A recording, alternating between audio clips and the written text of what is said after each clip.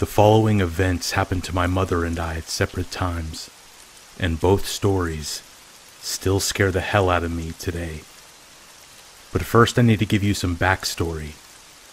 I live in a small town in Texas with less than 2,000 people. The first story was when my mom was 18, and the second was when I was 14. The events of the first story happened during my mom's senior year of high school, probably around 86 or 87. It was mid-March, and my mom was celebrating since it was the start of spring break and her best friend Judy's birthday. Her and her friends had the idea to go out to a local lake near our town. I can remember that lake relatively easily. It was roughly an hour and a half from the town I lived in, and my family used to be really big on the outdoors, so we would often go there during our summers to camp and swim. Good times. My mom was never a particularly paranoid person, but she was always one to be wary of her surroundings. She could always tell when something was off, and she would take any means necessary to protect herself. This would mean carrying around her pocket knife wherever she could. I don't think she ever thought she would need it. It was just more of a precaution. But on this particular night, she definitely did. She was out at the lake with her friends, boozing, listening to music, swimming, and making out with their boyfriends, and just having a good time. A couple of hours into their party, my mom had to use the bathroom. Coincidentally, they had set up camp far from where any of the designated porta potties were, so she just went out into the woods. She was stumbling around for a couple of minutes, trying to find a space, when she heard the most unnerving and chilling sound she had ever heard. It sounded like a knife carving into a tree, but it was much, much more sinister. At first, she brushed it off thinking it was one of her friends, just playing a joke. Plus, she was incredibly wasted anyways. She kept walking, but then she heard it again. Only this time, it was louder. Whoever was making that sound was laughing too. The laugh was just faint enough where you might miss it if you weren't paying attention, but it was terrifying. It was obvious to her that someone was trying to get her attention, because the sound stopped suddenly when the person realized she had noticed. She looked around confused for a couple seconds, until it hit her. She saw something moving in the trees a couple feet away from her, like someone was crouched down so that she wouldn't see them, but there was still what sounded like a scratching noise against the tree bark. That sobered her up fast, and she reached for the knife in her pocket, only to remember she had left it in her purse, which was in her tent. She was completely crippled with the realization of what was happening. She couldn't move until she had remembered the flashlight that she had taken out there with her. Automatically, the air around her illuminated, and in the distance, she saw the steel metal of what looked like a machete glimmering against the light, emerging from the bushes. Whoever was out there was taunting her. Again, she stood frozen in fear at what she was seeing. Then, the metal had started to shift, as if the person was moving towards her, and my mom bolted back to the campsite. When she finally found her friends, she ran into her tent and retrieved the pocket knife. I don't know how she planned on defending herself in a machete to pocket knife fight, but I think she just clinged on to what protection she could. Her friends were trying to calm her down. Her boyfriend said he'd go out and get whoever was out there, but she protested, and eventually, everything went back to the way it was. Except nobody went into the woods to use the bathroom. And my mom didn't sleep at all that night. The next day, the teens had woken up to police sirens and tape surrounding their camp. Some police officers had led them to a path that led up to the main road. My mom cried as she hugged my grandparents when she saw them. Everyone gave their statements, and the police informed them that the man that was out there had more than likely traveled to the spot after killing a high school principal and attempting to kill his wife in a neighboring town a few hours before. Apparently, the guy had shot through the door to their house and killed the principal. He ran off after that and traveled down to the lake. That's where he ran into my mom. While the police were searching the area, they found a machete laying on the ground, 2 hunting knives taped to nearby trees, a Bowie knife, some energy pills, and a bottle of Jameson next to what looked like dried vomit in the grass. They assumed that the person had crouched in the bushes a few yards from where my mom and her friends were partying. The police assumed that the man had crouched in the bushes a few yards from where my mom and her friends were partying and just waited for someone to come into the woods. At that point, he planned to attack them. During the trials, they found out the man was planning on these killings for months. He was apparently into the occult and other satanic stuff like that. This event traumatized my mom for years. Now, my story. 30 years later, my mom had driven me and my friends to the mall to celebrate my 14th birthday. We went through the day having fun, playing hide and seek in Sears. I know, it's lame, but there are so many places to hide in there, and we were shopping as well. It was a good time. That night, however, was a different story. My mom had just dropped us back off at home, and I remember asking her if we could go to the park, which was only a block away from my house. All of my friends were planning on staying with me that night anyways, so it's not like anyone had a curfew. A little context. I'm a guy, and most of my friends were girls at the time. My mom agreed to let us go, as long as we took our cell phones and headed home at an appropriate time. The night was cool and chilled, and we stood hanging off the playground equipment, telling scary stories. They were all basic, run-of-the-mill stories about some stupid girl being stalked by a crazy psycho on Friday the 13th, and stuff like that, which now that I think of it, sounds kinda like what happened to my mom, I guess. So none of us were really scared. Then I had told them all the story of what happened to my mom. None of them really took me seriously, until my friend Nicole reminded us of the murders that happened around the same time. She then reminded us that the killer, who had kind of become a figment of local folklore in our town, had been released on probation. We were all thoroughly freaked out by that fact, but it was made even worse when one of my other friends, Brandon, noticed something from the road. Guys? We all looked up to see a black truck, I couldn't tell the make or model, starting to head down the street, parallel to us. Now, our park is more of just a large square plot with streets facing each side of it, so cars passing by was not a strange occurrence. But usually, those cars would just turn onto another street off of the perimeter of the plot. This one didn't do that. The truck had entered the square on the street that was facing us, and we watched it as it turned onto all of the 4 streets surrounding. He wasn't going the speed limit either. He was just cruising like he was watching us. Now, like I said, this town was small, so when a car circles around like that, it's usually just some high school kids looking to smoke some weed and chill out or something, and making sure no one was around to see. But no one ever really wants to know what goes down when those cars stop. But like I said, this guy was going so much slower than he should have been. Plus it was like midnight, and it just didn't feel right. At that moment, we all agreed that the situation was just too creepy, and it was probably best to get out of there and head on back to my house. That's when the truck stopped on the same side of the road that we noticed it on. The guy's truck was parked almost right in front of the turn to the street, where my house is. So we decided to go the opposite way and just circle back around to my block so we wouldn't have to pass the truck. But that's when I heard a demanding voice yell at us from the driver's seat. I couldn't get a good glimpse of him, but from what I could see, he was a man that looked to be somewhere around my mom's age. All he said was, "Ian, come on boy, get in, it's late." Thinking that he was probably just looking for a dog or something, we all just kept walking. "Ian, I said, "Get in the truck, boy!" He shouted again.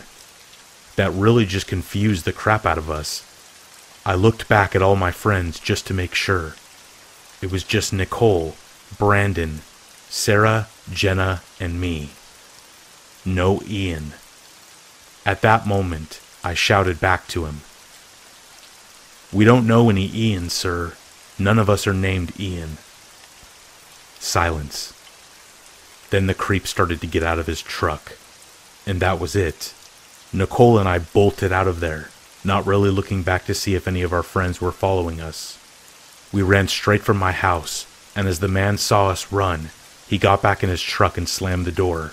We ran right past him, which was a stupid thing to do in retrospect, but it was just a straight shot to my house after that. I could feel the air tightening in my lungs as I raced back to my house. I'm pretty sure I never ran that fast in my life. I probably should have waited for some of my friends to join, to make sure they were okay, but I just assumed they were right behind us. When we reached my house, I locked the door, and I told Nicole to get my mom and dad, and a couple of knives from our kitchen. Honestly, that was probably a bit of an overreaction, but I was very scared, and I just thought it was so bizarre that that weirdo thought it would be necessary to get out of his truck to just talk to us. My mom and dad calmed us down. Nothing ever came of it that night, but I'm pretty sure none of us got any sleep.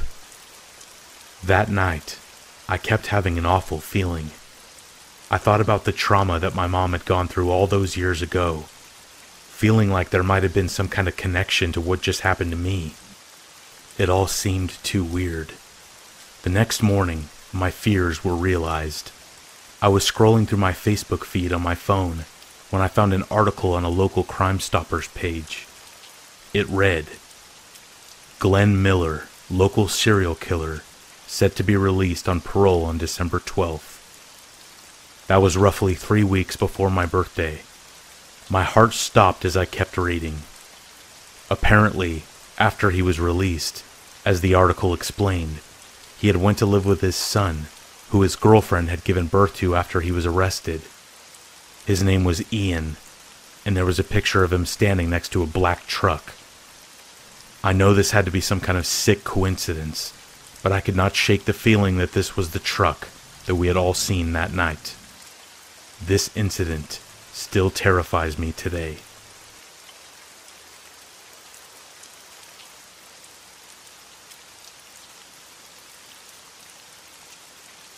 This happened years ago, when I was 19. I'm now in my mid-20s. I still remember this very clearly because of how creeped out I was. Back then, I was living 600 miles away from my parents in a different state. Even though there was a distance, my mom and I still talked on the phone at least twice a week, and we were still really close. So when we found out her cancer was back, I didn't think twice about dropping everything to drive down to see her. A plane ticket would be too expensive, and I had a 10-year-old Toyota that might have been a bit beat up, but still got me from A to B cheaply and quietly. My parents weren't thrilled at the idea of me driving the 11 hours by myself, but my mind was made up, so they offered me a deal. I would stop at a rest stop every 2 to 3 hours and stretch my legs and call them, and in exchange for this courtesy, they would pay for my gas. If I didn't call within the 3-hour window, though, they would assume I'd been in an accident and call me repeatedly, interrupting the audiobook or podcast that I would have on. I accepted the deal, and that's why I was at this particular rest stop at 2:45 a.m. This was actually one of their nicer stops. It was well lit. Multiple vending machines that didn't have huge cages around them. The payphone wasn't broken, and it actually looked clean. There were a couple cars there with people sleeping in them. I still had 15 minutes before I had to check in with my parents. I got out of my car and stretched, and then almost jumped out of my skin when I heard a man's voice right behind me. "Miss, can I ask you a favor?" I turned around and he was leaning against my car. I have no idea how he got there so fast. I didn't see him when I parked, but there he was, uncomfortably close to me. He looked like he was in his 40s maybe. He didn't look dirty or twitchy. He was just too close. His body language didn't scream threatening. And even though I was 19 years old, barely 5 feet tall, and at that point in my life 110 pounds, and even though I had already binged a lot of true crime media and knew the dangers of a girl my age alone at night with an out-of-state license plate, my dumbass asked what he wanted. He told me that he accidentally locked his keys and his phone in his truck, and if he could just borrow my phone real quick to call his friend. It would just take a second, and it would really help him out. And I almost handed him my phone. I was reaching into my pocket to hand it to him, and then I looked at his face. Like I said, this rest stop was surprisingly well lit, and this guy looked really normal, except for his eyes. He had dead, black shark eyes. You know what I'm talking about. I got that feeling right away. That runaway feeling. I knew immediately not to hand this guy my only way to call for help. So I put on my best customer service smile and told him, "Oh my gosh, I'm sorry, but I don't have a charger and I need to save all my battery for the tracking app my parents have on my phone. And I need that juice to call my parents, which I actually have to do right now. But good luck." And I turned and walked about 20 feet away. And he doesn't leave. He was still just leaning against my car, watching me. Now, I didn't know what to do. I didn't want to leave him alone with my car, because he creeped me out, and he had serial killer eyes. So going to the bathroom is out. But I also wanted to get away from him. Technically, I could get into my car, but I would have to get really close to him, unless I went through the passenger side door and then crawled over the seat. He's not moving, so this is what I did. I called my dad, and my dad, for the first time that night, didn't answer the phone. When I heard his voicemail, I glanced back. The guy still hadn't moved. He's still just staring at me. So I faked a phone conversation with my dad. I angled my body so that the guy couldn't see that I had actually hung up the phone, and loudly said that I should be home in about 30 minutes, when in reality, I was about 4 hours away. I mentioned exactly where I was and reassured the fake caller that this was a good rest stop with plenty of lighting and a couple visible security cameras. The guy still doesn't move, and I'm running out of steam on this fake conversation. In the years since, I've thought a lot of things I could have said while pretending to talk to my dad, but in that moment, I was beginning to seriously freak out, and my mind went blank. So I just hung up the phone. I didn't know what to do. I had hoped the fake phone call would scare him off, but he was still just leaning against my car. I stalled for another couple minutes. I bought cookies from the vending machine. I walked around a little. At this point, he's been leaning against my car staring at me for at least 10 minutes. I honestly debated walking up to one of the men sleeping in their parked cars and asking them for help. I decided to stop stalling and head back to my car. I decided that unless he touched me, I'm not going to pretend that he isn't there. He waited until I was unlocking my door before he started talking to me again. He told me again that he really needs to use my phone. He is stranded here unless he can call his friend to bring the spare key. He's not angry or begging. His voice sounds weirdly friendly, but he had been creepily watching me for way too long while blocking my exit, so I'm not falling for it. I almost pointed out the working payphone, just in case I'm wrong about this, but then he leaned forward as I was getting in my car, and I lost all nerve, and slammed and locked the door as fast as I could. He didn't move until I started the car and put it in reverse, and then he finally stepped back and let me pull out. I didn't even put my seatbelt on. I was so focused on getting away from him, and then halfway out of the rest stop, my mom called me. My mom, who would freak out if I didn't pick up, and who was already sick, and I needed to put on my seatbelt. I could still see him in my mirror. He was standing right next to where I was parked, with his back to me. He was far enough away that I felt okay parking again to answer the phone, but I kept my engine running, and I kept watching him. I don't want my mom to worry, so I told her everything is fine, where I am, and my ETA. Now that I was in my locked car away from him, I was beginning to feel like I had overreacted. She scolded me about speeding, and I tuned her out, because the guy started moving. As my mom lectures me about road safety, I watched the guy walk to a truck, unlock the door, and get in. The keys being locked in no longer seemed to be an issue for him, I guess. I watched the truck head back to the freeway and drive out of sight. I had to pretend to be fine to not upset my mom. I didn't get back onto the road for another 20 minutes, and when I didn't speed. I didn't want to see that truck again. I found out years later that the closest city to that rest stop has a major problem with sex trafficking, and that girls who look like they don't live nearby, or maybe look like they are living out of their cars, tend to be targets. I'm not sure what the intentions were of that man, but I'm pretty sure he was trying to get my phone from me so that I couldn't call for help.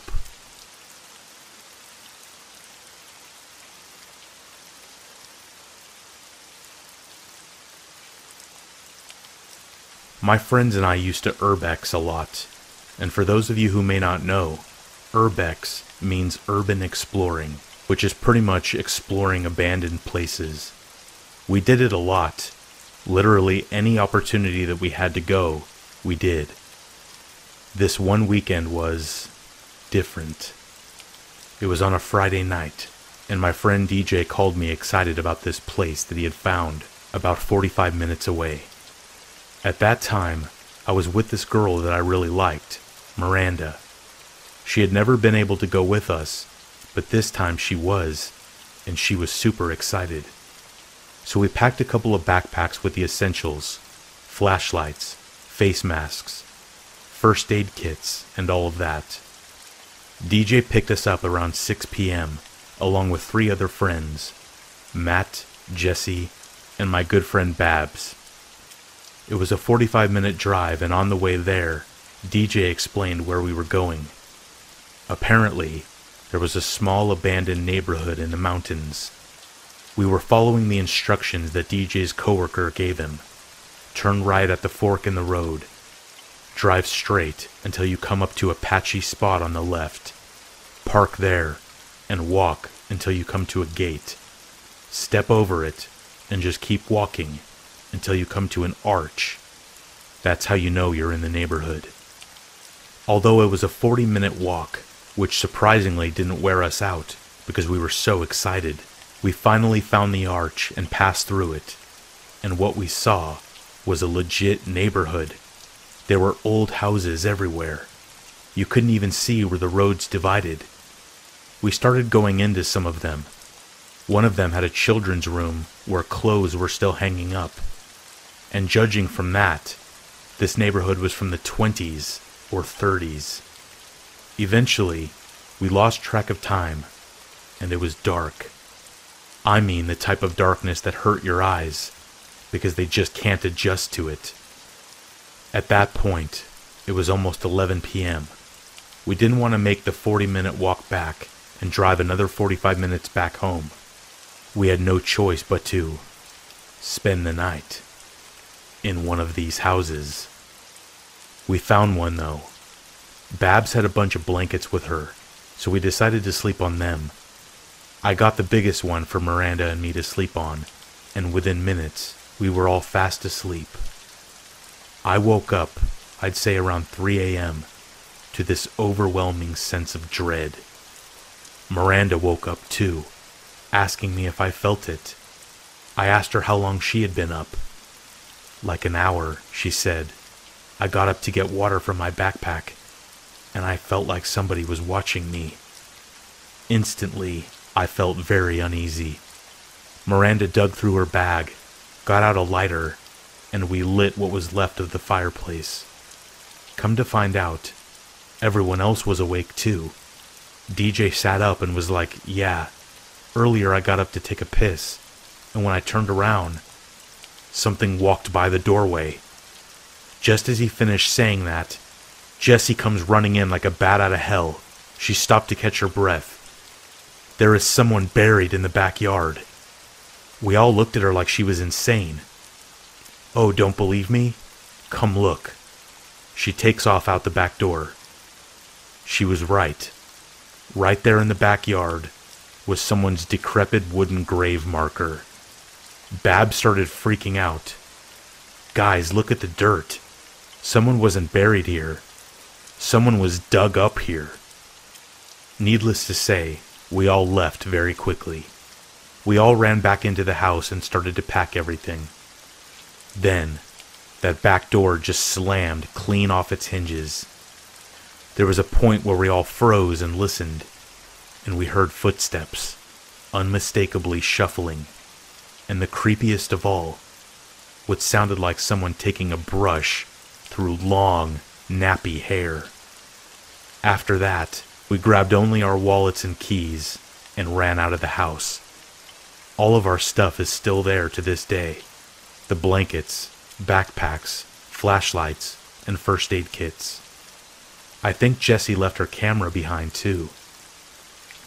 And the fact that someone dug up a dead body in their backyard gives me the creeps to this day.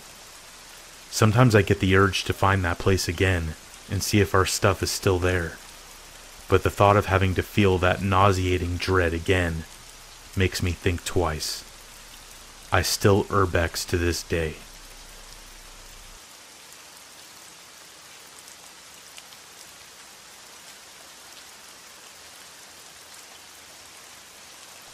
This story happened to me when I was about 14 years old. We grew up in a middle-class neighborhood in San Diego, California.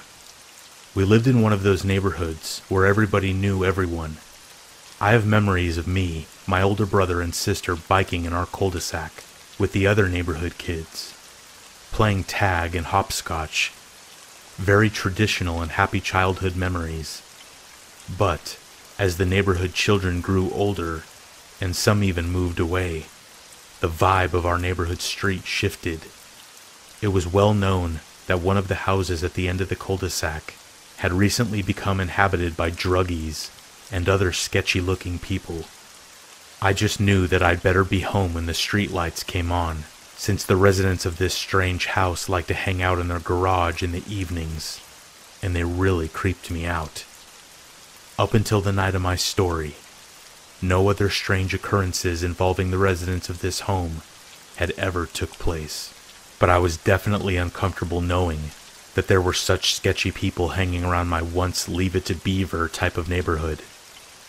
During this time, I had the duty of watching my infant nephew William in the evenings while my sister worked. She would typically come home around 10 p.m. or so. It was an ordinary night, around 6 p.m. I think. I had just finished my homework and was watching TV while I rocked my nephew to sleep, and I would shortly fall asleep soon after since I had school the next morning. I was probably only asleep for about 2 hours when I was suddenly awakened by my sister. In a shrill voice, she screamed, "Desiree, Desiree, wake up! Wake up!" Super startled and in a daze, I woke up in a panic. My sister continued, "There was a crazy person in the house when I got here." Needless to say, I was shocked and confused. After finally comprehending what she said, I finally blurted out, "Oh my gosh, where's William? Is he okay?" All I could imagine was a druggie creeping up on my precious nephew and stealing him while I slept. My eyes darted to my sleeping nephew, resting on the bed where I had left him. After realizing my nephew was safe and sound, my sister began to tell me what was going on downstairs, while my nephew and I slept upstairs. My sister had come home from her shift around 10 p.m., where she went straight to the kitchen and began to make some dinner. While she was preparing her food, she noticed someone walk into my grandma's room which was right next to the kitchen. She didn't give it much thought, since we lived in a house with 9 people, which was my extended family, my aunties, cousins, uncles, etc. It was about 3 minutes that passed before the person who walked into my grandma's bedroom walked back out. To my sister's horror, this person was not a family member, nor was it anyone she had ever seen before. It was a middle-aged, disheveled-looking woman. She was murmuring and talking to herself in Spanish, followed by random giggles and bursts of laughter as she walked through our kitchen. "Who are you? What are you doing in our house?" my sister shouted at the woman. The woman ignored her and continued to giggle and talk to herself as she made her way into the living room.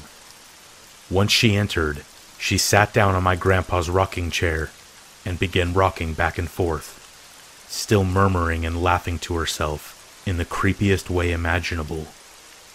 "I don't know who you are, but you need to leave right now," shouted my sister.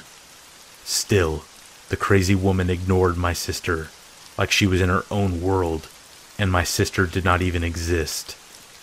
My sister then starts to yell for my brother and uncle to help, since she could not get through to her. My brother and uncle quickly come into the living room and begin shouting at her, telling her to get out of our house or they would call the cops.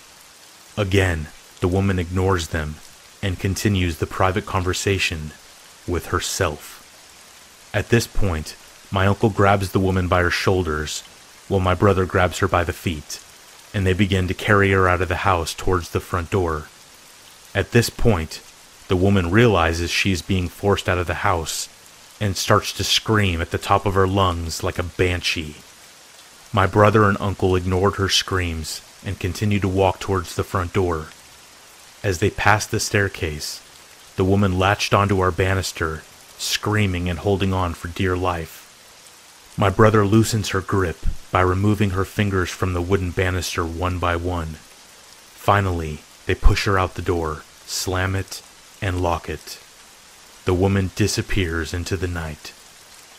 During this entire ordeal, the police were called, but by the time they arrived, there were no signs of the woman. Nothing like this had ever happened to us before, so needless to say, everyone in the household was completely floored and was just happy that the lady did not harm anyone. We were all very confused as to how she even got into the house, considering my sister had just came home and remembers locking the door behind her. We found out that my 6-year-old cousin heard knocking at the door and opened it for the lady without even asking who she was. My uncle gave him a chewing out. He said he was sorry and that he assumed it was one of my sister's friends.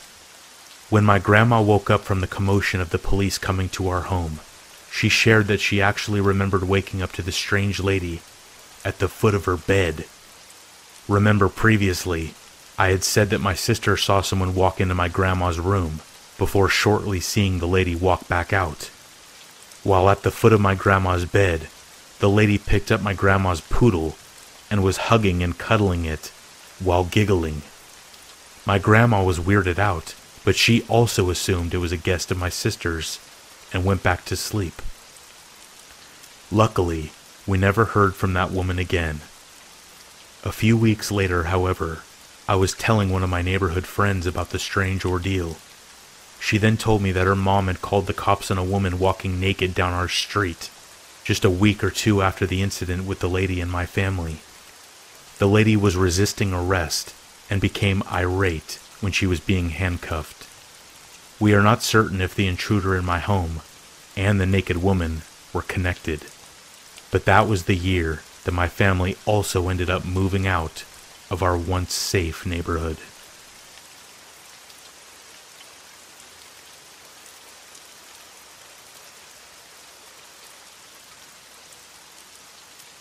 I live a rather normal life. Nothing interesting or concerning ever really happens to me. After reading and listening to many of these stories, I realized I do have one of my own. This occurred during the summer of 2017. I was working 2 jobs at the time. I would lifeguard for a 6-hour day shift and another 6-hour night shift at an ice cream place. with very few days off. So this incident occurred at the ice cream place. The location of this place was in a pretty sketchy area. Drug deals daily, even from within the store. The staff was mostly female, but this night, I was working with a new guy who had just finished training. I was exhausted from dealing with people 12 hours a day, every day, so I took the opportunity to make him work the front register. I took over the drive-thru, which was pretty quiet during the night shift, and spent most of the night cleaning. The shop was usually empty later in the night, so I didn't think the new guy, let's call him Nathan, would need much help. So I was surprised when he came around to the back where I was washing dishes with a confused and concerned look on his face. I asked if he needed help with anything, and he replied, there's a guy out there covered in blood. This freaked me out, and my mouth dropped open. I quickly recovered and told him to finish the dishes while I took care of it.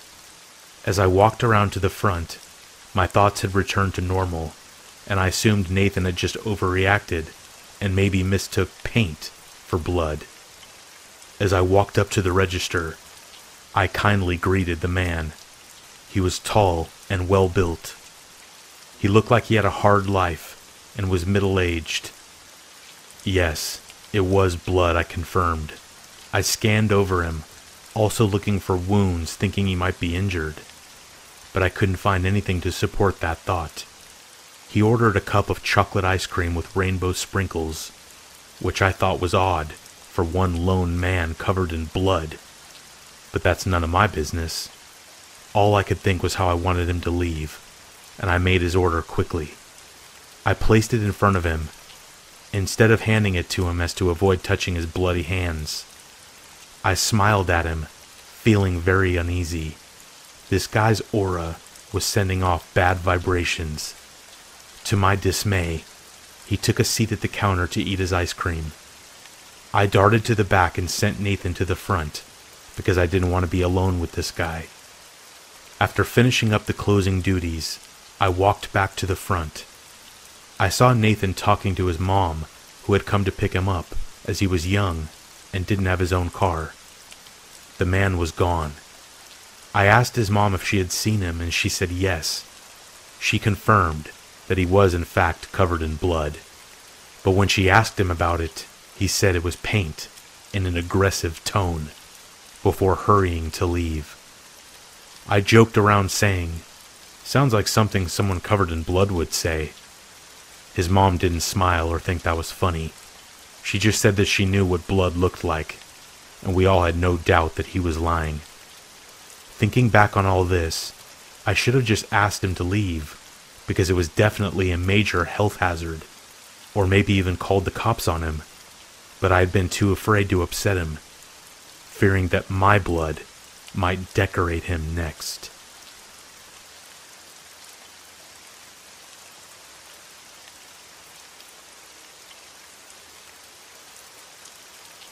A true story. This happened about 13 years ago, when I was a sophomore in college, attending a liberal arts school in Suffolk County, New York. Within the first month or two of freshman year, I had found myself in a very tight-knit group of fellow theater geeks. 6 guys, myself included, and 1 girl. And they all loved horror movies and ghost stories. I had found my crew. Freshman year was tough, but we all held each other up and made the whole experience more enjoyable for one another. At the beginning of sophomore year, we decided that in October, as the Halloween season was ramping up, we would find a creepy wooded spot in a nearby town some night and scare the crap out of ourselves. And that's precisely what happened. We did some research and found that there was a particularly isolated area about 30 minutes away, infamous for paranormal sightings. Perfect. The 7 of us split into 2 different cars and headed out into the night. Allow me to set the scene. You turn off a busy main road, flooded with strip malls and restaurants and whatnot, and you were almost immediately greeted by complete darkness. Again, this area was very heavily wooded. It was essentially a large web of winding roads surrounded by trees. Very few streetlights, and very few houses. Without a GPS or a good sense of direction, one could very easily get lost in there. We all just made sure to have fully charged phones and flashlights just in case. But the goal was to keep driving until we collectively decided to pull over and go exploring. So per the directions, we made a left off the main road, driving for 30 minutes or so into this dark network, picking directions at random, just getting intentionally lost. Our cars made a turn, and, to our surprise, there was a huge log in front of us, turned on its side. We had reached a dead end of some kind, with nothing but trees beyond it. We all got out to see what exactly this was, stepped over the log, and noticed two narrow trails leading in different directions. This seemed like as good a time as any to grab our flashlights and do some amateur ghost hunting. We flipped a coin and set off on the trail to the right.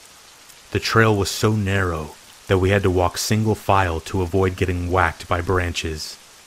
For whatever reason, I ended up in the back.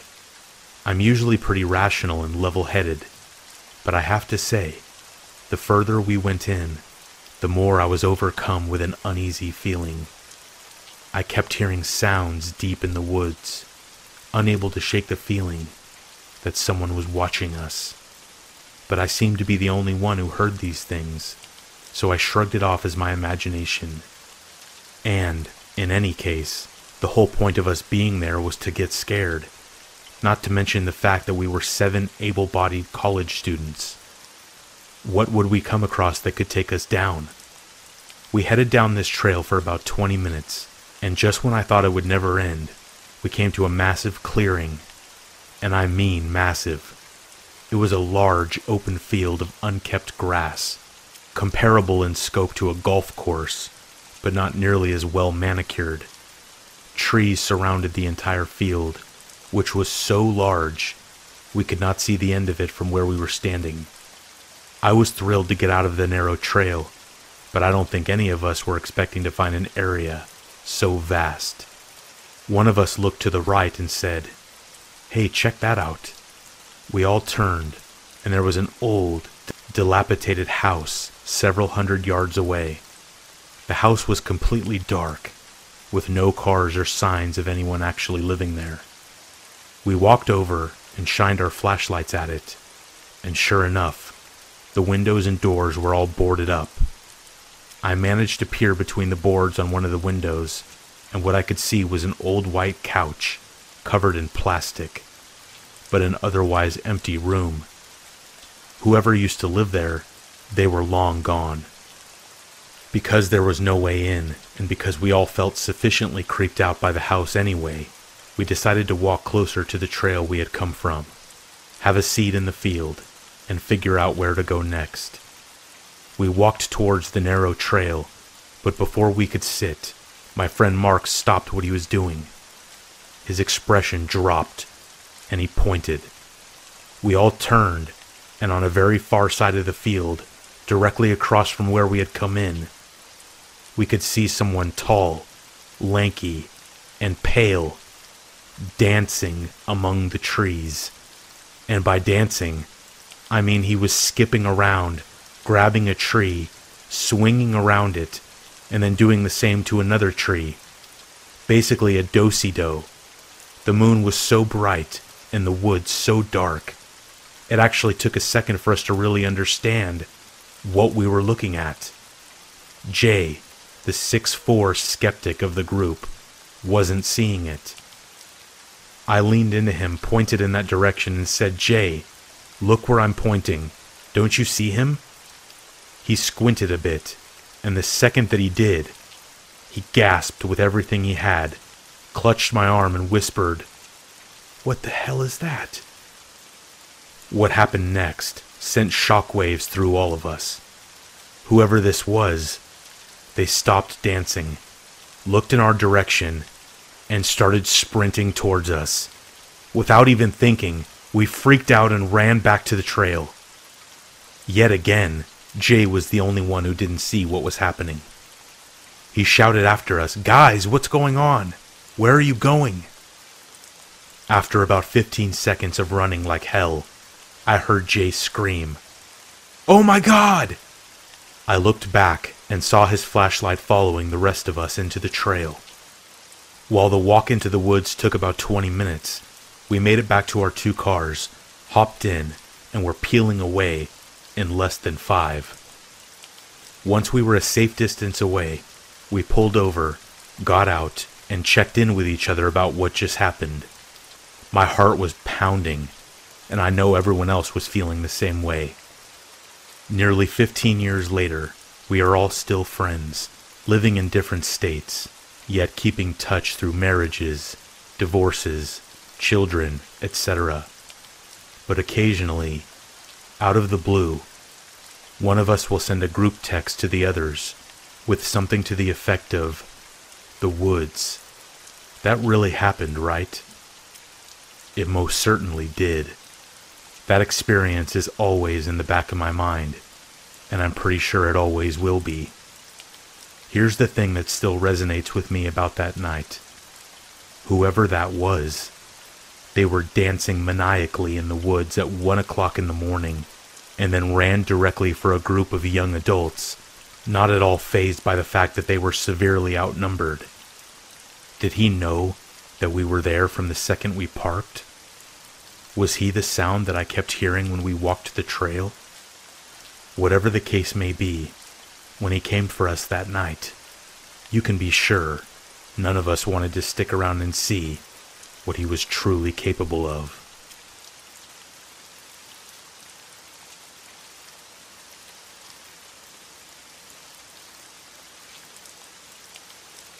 As any parent can tell you, leaving your children home with a babysitter is one of the hardest things you can do. Fortunately for my husband and I, we have a really amazing babysitter. She watches our kids whenever we need her. It can be for 20 minutes because we are late getting home from work, or an entire weekend. It's also worth noting that my husband and I travel sometimes for our jobs. Our babysitter lives next door, and I've known her since she was born. She's a very sweet 18-year-old girl who will be starting at university pre-med in the fall. She finished towards the top of her class and plans on becoming an orthopedic surgeon. Needless to say, I trust her with my 2 children, who are 6 and 4 years old respectively. Like many Saturday nights, my husband and I had work functions to go to, and like many times before, we called our trusty babysitter, and she of course accepted and was happy to help. We left at about 7:30 p.m., and as we pulled out of the driveway, I noticed that the garage door was slightly ajar. Now my husband is the super anal type and never leaves doors open like that. He also has all of his tools and whatnot in that garage, so I knew he wouldn't just leave it open like that. But I thought, whatever, it's probably just the wind that pushed it open. As the night went on, I began to feel more and more uneasy. I couldn't quite explain it. I decided that I needed to check on my children. It was summertime, and the sun was just starting to set about 8:45 p.m. I got a hold of the babysitter after only 1 or 2 rings. She said they'd just finished some hot dogs and were going to be settled down and watch a movie for the night. I admit, this gave me some comfort, but I still couldn't shake this feeling that something wasn't right. I called back a minute later and asked if she could check out the side window and tell me if the garage door was shut. She told me it was. I double-checked and asked if it was shut, or just mostly shut, and she said no, it's definitely shut.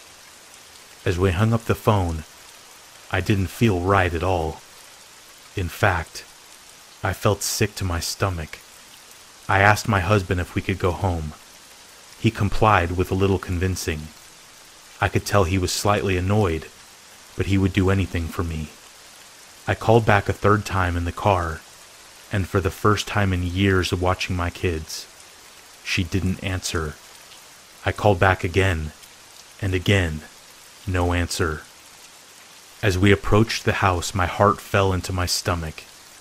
I noticed that the side garage door was now wide open. As my husband turned into the driveway, my uneasiness turned into terror. There was a man climbing into the kitchen window. He turned and looked at us in the driveway like a deer in headlights. He was a rough-looking man, maybe mid-20s. He had a scruffy beard and a hood over his head. His teeth were yellow and his eyes bloodshot, and had not one, but 2 knives hanging out of his back pockets. I was frozen in fear. My husband wasted no time and got out of the car and chased him down. He caught the man and held him down.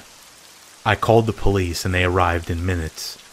I went inside to find my babysitter in the basement with my children.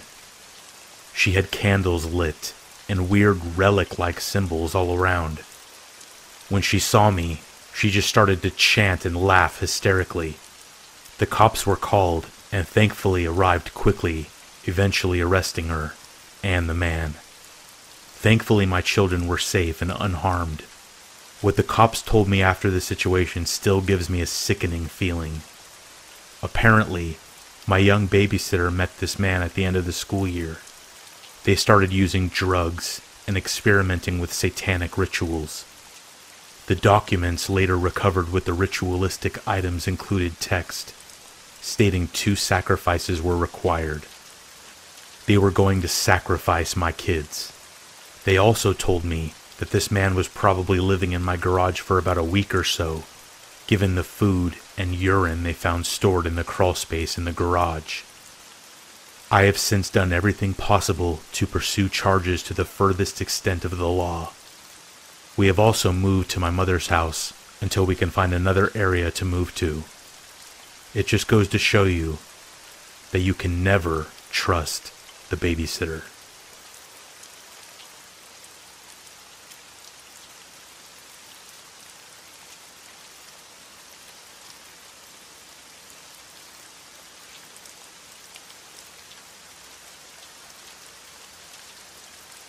My husband and I went camping for the first time ever in Arizona as a part of our long trip out west. I had picked out this really cool place that was on a mountain overlooking a beautiful landscape. It's next to a cliff and in a really isolated location. I'm talking like 20 miles out on gravel roads in the middle of a national forest. So we get there and set up our tent and hike a little bit and take pictures of the surrounding area. We see a few cars parked around 2 tents and decide to stop and talk to the other campers nearby because we had heard that there was going to be a bad storm that night. These were 4 guys who were from Arizona and they told us not to worry because the storms didn't get that terrible around this area. That was all the persuading that we needed to stay. Later on, while walking a bit further down the campsite, we see a woman there with her dog and another old lady. We smile and wave and continue to hike down a bit further into the forest. Let me elaborate that because of the storm, we are one among maybe a total of 7 campers that decided to stay and withstand the night. We watch the sunset when we get back to our site, make sure our car was only a few yards away, and go into our tent when it gets too dark to see. There are no stars tonight due to the storm clouds, and it hasn't begun to rain yet, so we decide to try to sleep right away so that we could possibly sleep through the storm when it does hit. It is an insanely windy night, so it is hard to sleep, but eventually we get a bit of shut-eye. I wake up at 10:30 p.m. to the sound of some crazy thunder rolling through the mountains and rain hitting down on our tent. I'm a little freaked out because they get a lot of flash floods out here, and I don't want to fall off at the side of the cliff. I tell myself to try to sleep, and eventually I doze off again. It's 12 a.m. and I wake up again. This time because I hear something heavy hitting the side of our tent. Like full-on sounded like someone could have been punching our tent and sliding something down the side of it. I open my eyes and can't see anything. It's completely dark, no light whatsoever. The sound continues every couple of minutes, and at this point I'm crapping bricks. Suddenly, I hear footsteps right next to my side of the tent. They're slow but steady. I feel my entire body freeze up. I seriously start thinking about how this is it and I'm going to die. My heart is beating so fast that I'm certain whatever is out there can hear it. Then whatever it is lets out a deep sigh right on the opposite side of the tent. I'm thinking it is a bear and realizing that I might actually have to face this thing. So in a desperate call for my husband's mind-reading powers, I squeeze his hand really hard repetitively and he wakes up. But instead of reading my mind, he blurts out, "What's wrong? Why are you squeezing my hand?" Right when he says this, the footsteps stop. I don't hear the footsteps again. So after a while, I break out of my frozen state and tell him what I heard. We decided it may have been an animal passing by. But whatever is hitting our tent continues every so often, and I'm starting to go a little insane from it, wondering what is going on.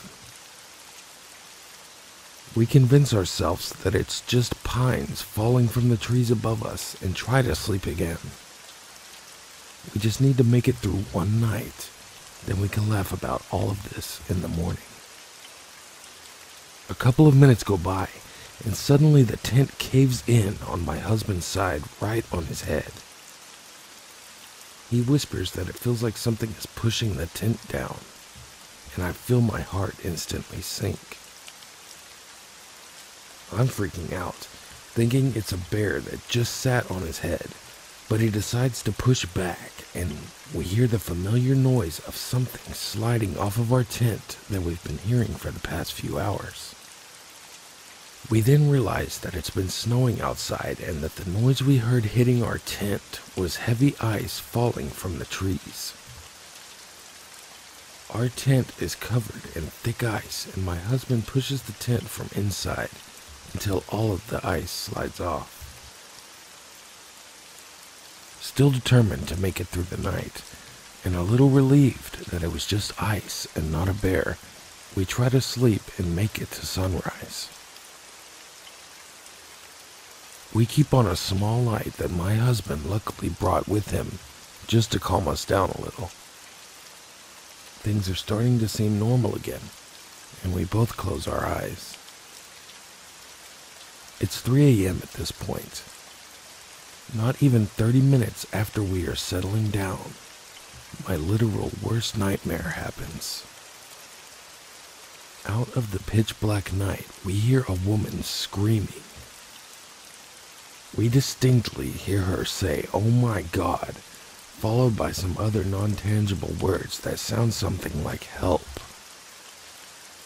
The way that she screams doesn't sound like anger. It sounds like pure terror and a sense of panic. My husband and I are both frozen, looking at each other. I quickly shut off our light and start panicking and asking what we should do, because how is this really happening right now? While we are trying to decide what to do for the next few minutes, we hear her again. But this time she's screaming, "No, no, no, no, no, no," as we hear a car speed off into the night. I'm in tears at this point. We have no idea what is happening. It's dead silent now, save for the icy rain hitting our tent. It definitely sounded like she wasn't in the car, but more like she was desperately yelling after it or begging not to be hurt. And this was my breaking point. Because I could take the bad weather. I could take the possible bear outside my tent. I could even take the ice falling on our heads in one of the warmest states in America. But one thing I cannot and will not ever be able to handle is a screaming person in the middle of the pitch black woods at 3 a.m. We decide to get out of there and even contemplate leaving our tent and booking it to our car. But instead we try to stay level-headed and grab our valuables and put them in the car first. We frantically gather our things and stay close as we shuffle to our car. I close the door and keep the lights off for a while, scared to attract any unwelcome visitors. While my husband goes back to grab the tent, I start the car and call 911. I tell them what I heard and where we are, and they say that they are sending someone to the campsite to make sure everything is okay. Only thing is, we are literally in the middle of nowhere, and it will definitely take them more than an hour to arrive. Not to mention, the storm left those gravel roads in some pretty terrible conditions. So my husband and I decide to start driving, and it's like 3:30 a.m. now. As we drive out of the campsite, my husband notices one last eerie detail that stuck with me. The 4 guys that we had talked to earlier had left. All 3 of their cars were gone, while their tents remained. Whatever scared them off, they sure left in a hurry. It was only after we started driving that the thought occurred to me, whatever was walking next to my tent may not have been an animal. It very well could have been someone lurking around in the dark who decided to go after the girl we had seen previously on our hike. I'm not quite sure what went down on that lone mountain that night, and I hope that everyone got out okay.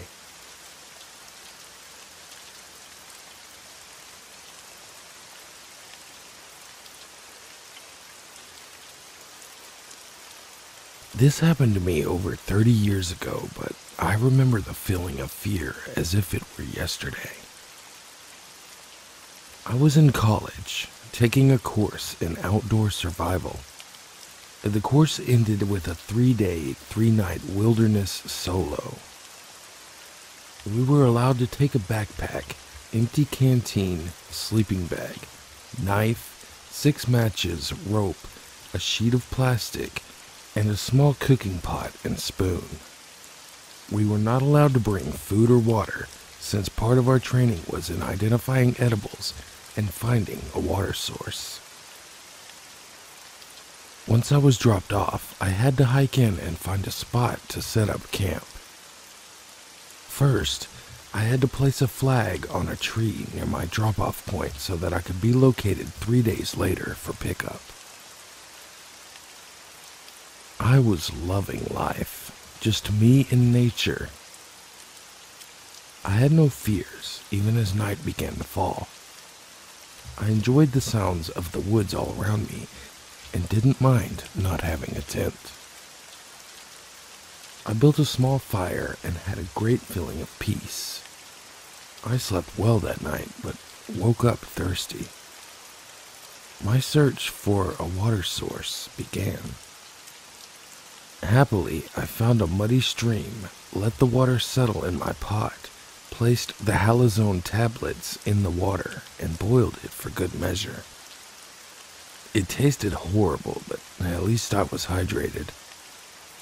All went well and I had a great time. Until my last day.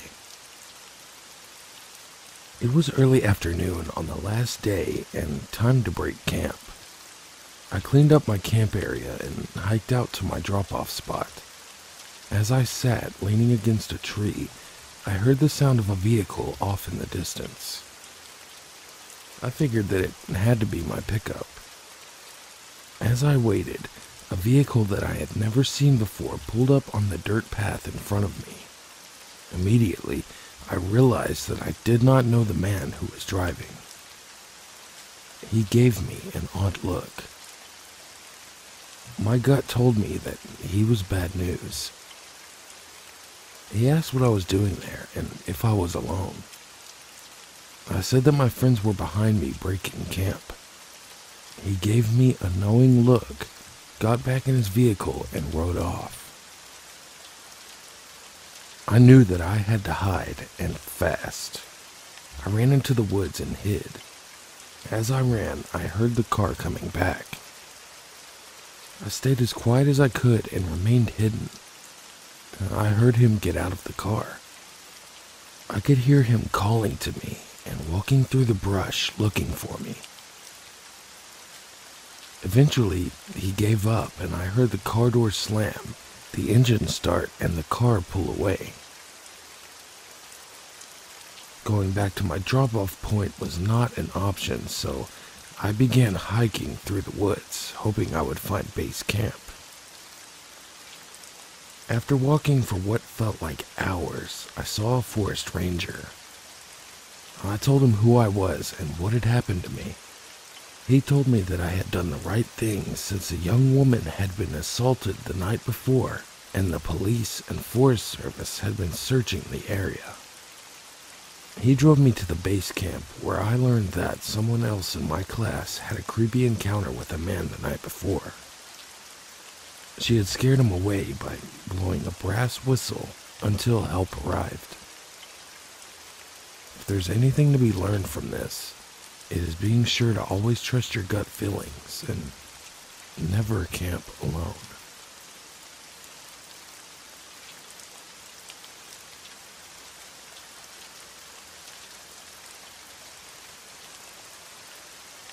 Me and my boyfriend love to camp. About 2 weeks ago, we decided to go to the coast because we had a Friday off from our classes in university and decided to hike and camp out for the weekend. We had a 3-day plan to stay in 3 different towns and hike to each place. This story is about the first place we stayed in. The first town was barely a town. It was more like a bunch of small houses and farmlands and very few people. Anyway, since there were 5 to 6 camping grounds available, one of which was highly recommended on TripAdvisor and the likes of, we didn't bother calling beforehand. We simply headed there and then straight to that camping area. Upon reaching it, we saw the gate open. Not really so unusual, but when we entered it, no one seemed to be there. We knocked and called out for someone, and no one responded. The outdoor bar was all open with expensive bottles of alcohol lined up, and food left on the kitchen table as we saw from the window, so they couldn't have gone far. My boyfriend found it a bit strange that they would leave everything open like that, but assuming it was a small community with no crime, we didn't think more. We went to some other camping grounds to ask if they are open. The first one we went to said they were closed because their grounds were very messy these days, but they recommended us another place. We asked them about the first ground we had went to, and strangely, the man said don't go there. When we asked why, he said, just don't. I don't really recommend you going there. The other place he told us about was also closed, and luckily in the meantime, I found a signboard for the first place, and it had their number on it. We called them, and a man picked up and told us that he and his wife are out for a couple of hours, but will be back by the evening. He said we could set up our camp and that we would meet later. The place was a bit secluded, but it was quite picturesque, and we set our camp and left. We spent the whole day exploring and hiking around, and after a tiring day, around 10 p.m. after dinner, started heading back. This is where things got extra creepy. When we got back, we found the place still empty. No one had returned, and it was quite late. My boyfriend called up the owners again, and they said they had decided not to return tonight, but that we could leave money under a table mat by the bar. They said the kitchen and bathrooms are open if we need to use them. The place was dark, and the yard where we had set the camp up was huge and without lighting. My boyfriend immediately started to feel a bit uneasy. He was concerned why two business owners would leave their property completely open to two total strangers with a bar full of unopened bottles and a half-open house. As we walked towards our camp, he kept subtly expressing his uneasiness and kept looking around. He's usually pretty calm, so I told him if he's really feeling so strongly about this, we can just go to the pension where we had dinner earlier and stay the night there in a hotel room. He opened the flashlight of his phone and kept looking around, getting more and more uneasy.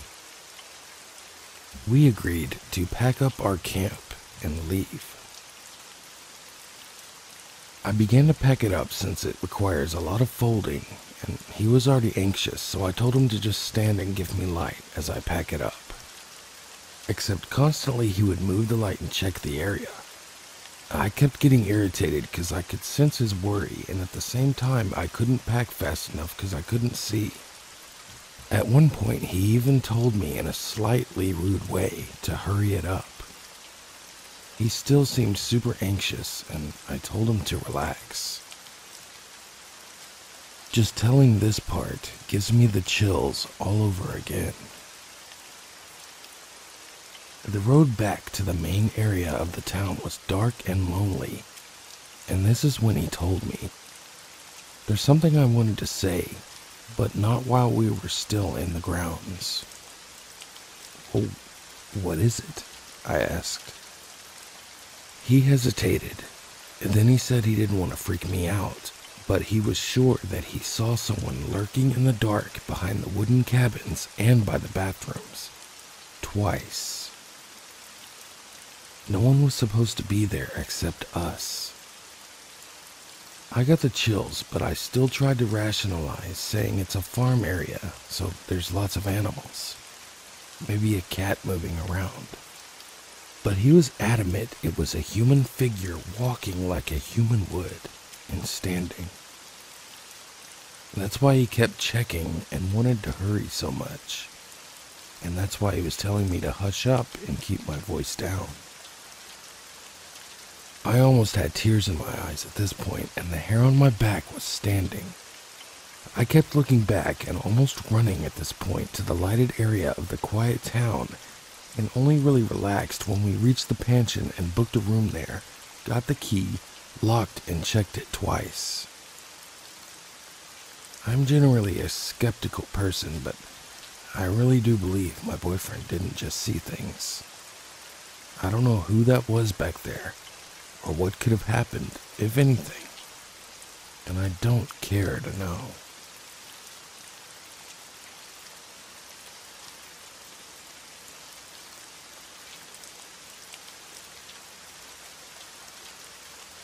I live in a small county with a festival in May, and hog racing in June, and a curfew of 9 p.m.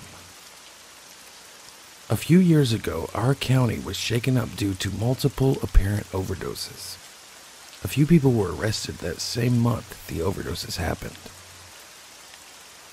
One of them was my older sister's boyfriend at the time, Jim. Jim was a dealer and cut his own stuff. Nobody knew what he put in it except for him, his runners, and my sister. It was laced with fentanyl, which is a pain medication.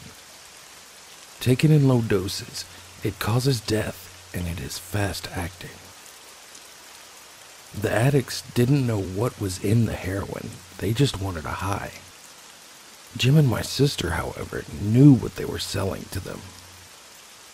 I didn't know what my sister was doing at first. until years later. I met someone at school and befriended them. We were both new to the school and neither of us had a lot of friends. We both had Facebook, and naturally, at that age, we thought it was cool, so we friended each other. This is when I found out her brother Tom passed away, around the same time Jim was arrested.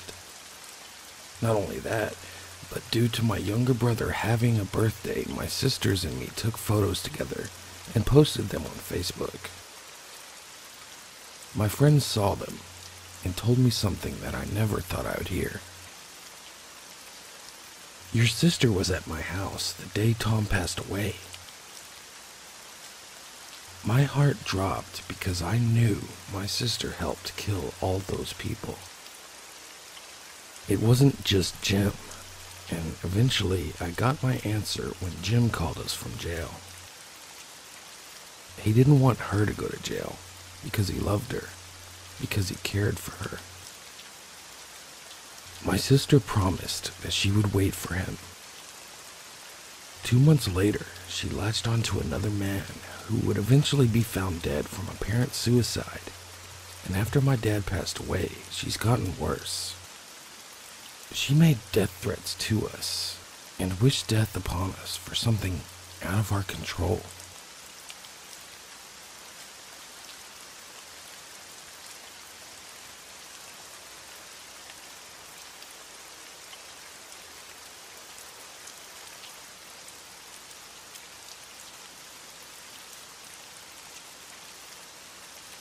This happened earlier this year. It happened in the same cabin that my wife and I had that experience in a few years ago, with the guys following us in our car. It's kind of a weird coincidence that I have another story to tell about the exact same place. So, as I mentioned before, my family owns a cabin in upstate New Hampshire, and it is literally my favorite place in the world. It's on a small, very secluded lake, shared by only a few other cabins, one other cabin on my side, with 6 in total.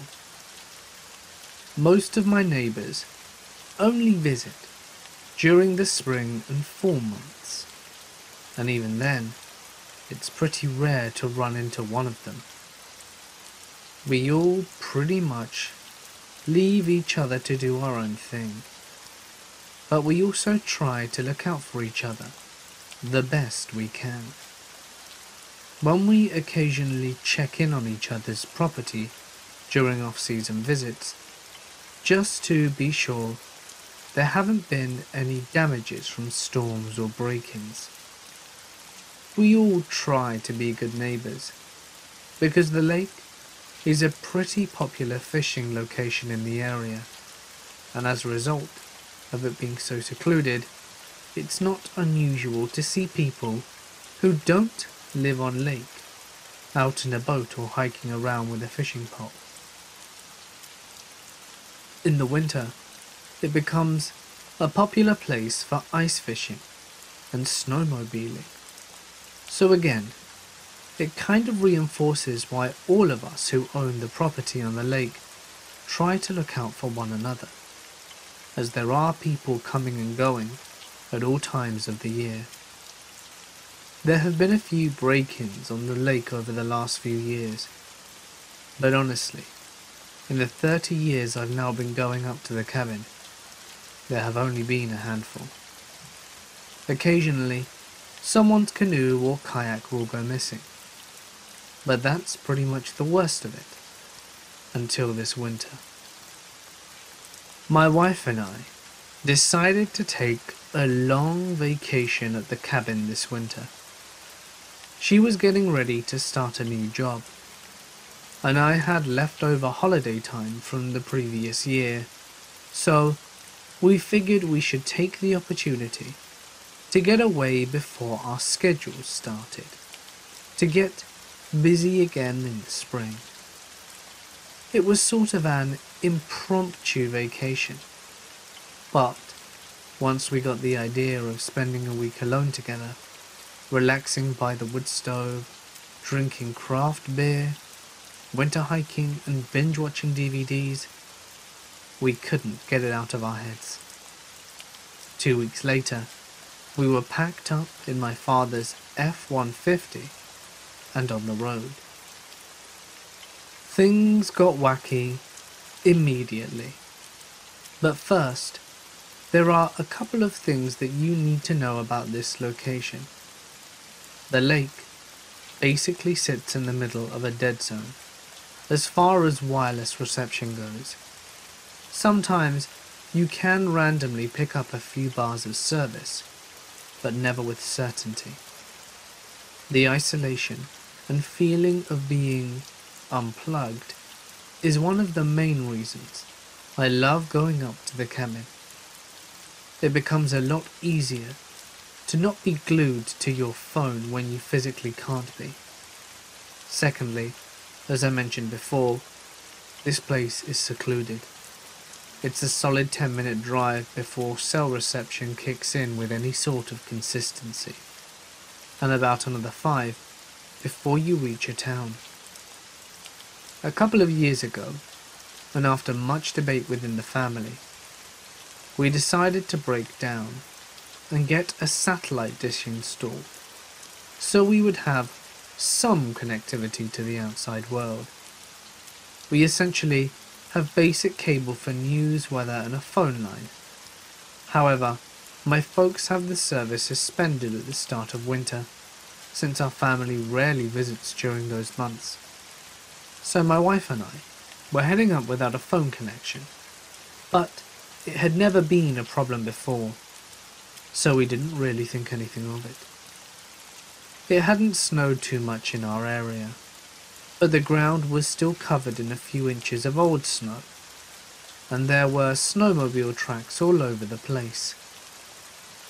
Before reaching the final turnoff towards the cabin, you have to drive across a causeway, and while crossing, you get a really good view of both sides of the lake. It had been cold for a few weeks straight, so the lake was frozen over, and I looked out over the lake and saw what appeared to be 2 guys ice fishing, sitting on a picnic table out in the middle of our side of the lake.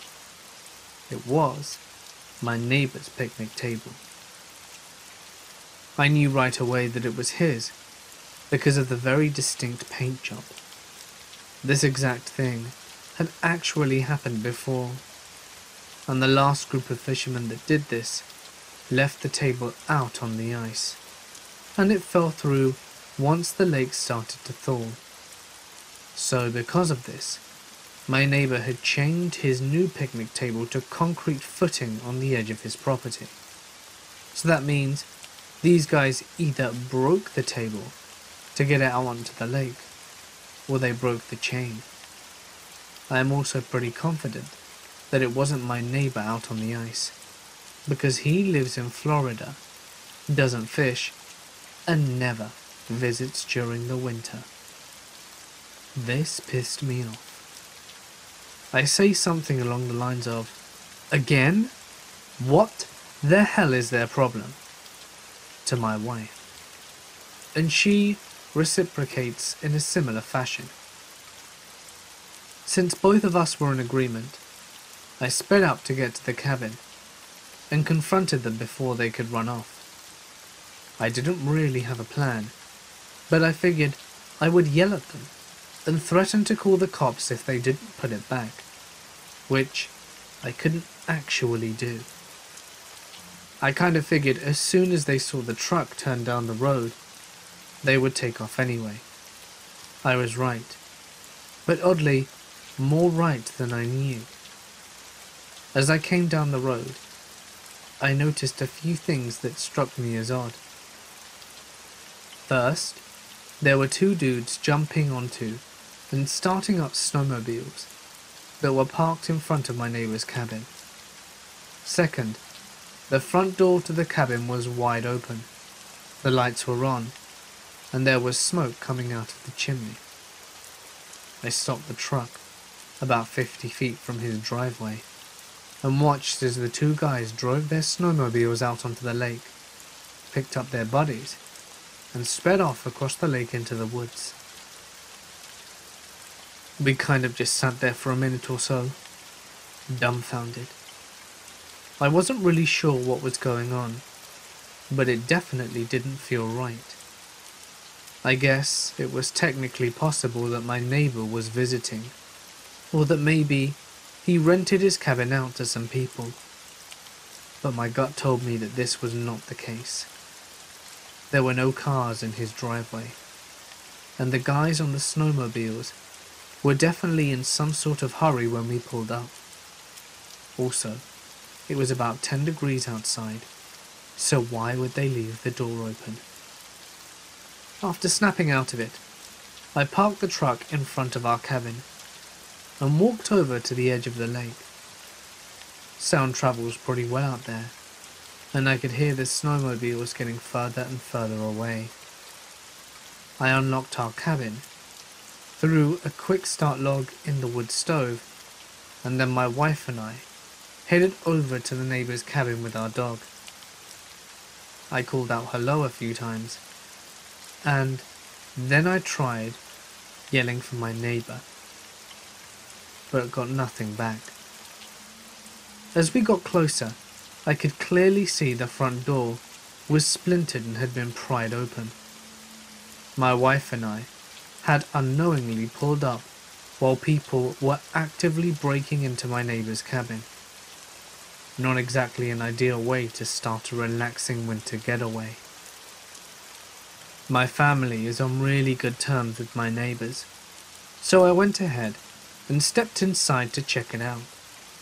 There was a fresh pile of wood by the stove, which was roaring, and the kitchen had some paper plates, food, empty beer cans, and cigarette butts strewn about. Nothing seemed broken or missing that I could tell, but the place was an absolute mess and reeked of cigarettes.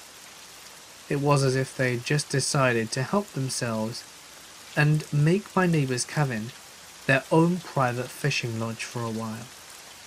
There were some sleeping bags and a cooler in the living room, so it looked like they had been planning to stay for more than a day.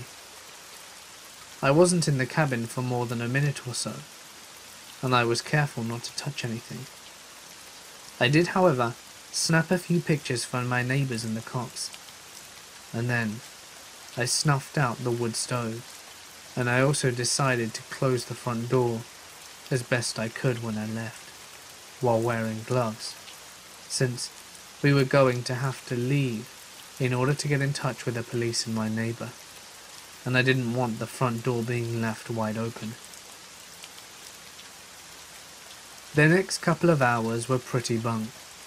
We drove into town, reported the break-in to the police, and after giving our report, we got in touch with my neighbor, who was understandably very upset.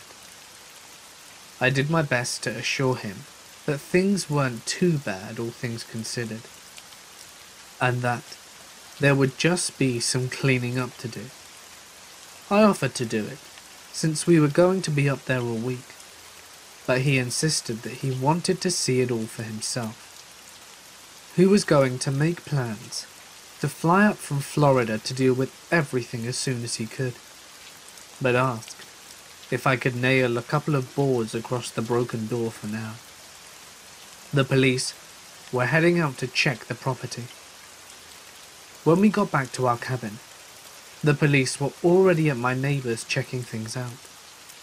One of them came over and asked if I could walk them through everything that happened.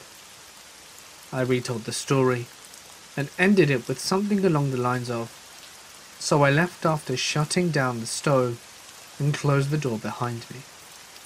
I got some weird looks, and then the conversation went something like this. "Are you sure you closed the door? Because it was open when we got here." "Yes, I definitely closed the door." "Well, it was open, and the items you described aren't there either. The sleeping bags, the cooler, They aren't there, so it looks like they came back and got them. This was pretty unnerving for the same reason. Why risk coming all the way back for some sleeping bags and a cooler with getting away? After getting away, they wouldn't have known for certain that we did or didn't call the police right away. So the cops suspected that they were watching us, then came back right after we left, or that there was someone else in the area who we didn't see. I listened to the snowmobiles driving off, and they got pretty far away. They kept going until I couldn't hear them anymore, and the woods on the other side of the lake, a completely untouched wilderness for a few miles. I know this because I hunt turkeys out there. So, I personally think there was someone else close by watching us. My wife really liked that little bit of information. Especially since, only a few years ago, we had basically been followed by creepers on a previous trip to our cabin. The whole situation was just a giant downer. After a while, the cops finished up and let us know that they would keep a cruiser in the area. Not that that would really help, and that they were going back to check on the other cabins for any signs of break-ins. I nailed my neighbor's door shut, dragged the picnic table off the ice, as they had cut the chain, and headed back inside for a much-needed beer, or four. We had debated a little about cancelling the trip and heading back home for a staycation, but honestly, we were determined to enjoy our week, because we had really been looking forward to it. So we decided to stay. The next couple of days were great. We did exactly what we planned on doing, which was mostly nothing. We watched movies, snuggled, drank in excess, and made my world-famous chili, and my wife ate it. We had bacon, eggs, and mimosas for breakfast, beer, grilled cheese, and mediocre red box movies for lunch, and vodka tonics, hearty winter meals, and sexy times for dinner. It was awesome. Granted, every time we heard a snowmobile, we both gave each other an "oh shit" look. But after a few times, we were joking about it, and our "oh shit" looks morphed into a game of who can make the funniest face. We were just generally having a great time. As much as we were enjoying being completely overindulgent bed bunnies by midweek, we wanted to stretch our legs, so we decided to go for a hike. It was a beautiful day, and I knew the surrounding area very well, so I suggested we hike up to the dam at the mouth of the river that feeds the lake. It freezes over in winter and looks pretty cool. It was around a 2 or 3 hour hike round trip, depending on the place. Short and sweet. We brought our dog along, and again, we were having a great time, enjoying the extremely scenic winter woods and each other's company. On our way back, things took an unfortunate turn. About 2-ish miles, 30 minutes from the cabin, we hear the whine of snowmobiles. We each made a funny face and joked. Then it got quiet and we kept listening. They were getting closer. At the time, it wasn't exactly unexpected. It was a gorgeous day out, and we were smack dab in the middle of prime snowmobile territory. But given everything that had happened earlier that week, it was impossible not to feel at least a little uneasy. The snowmobiles kept getting closer, and the whine was getting louder and louder. My wife and I spoke about something, but honestly, I really wasn't listening to her. I was going over the situation in my head. and I don't quite remember what we were talking about. The engine sounds were getting louder, and it was obvious they were coming down the same trail that we were on. I suppose it could have been anyone.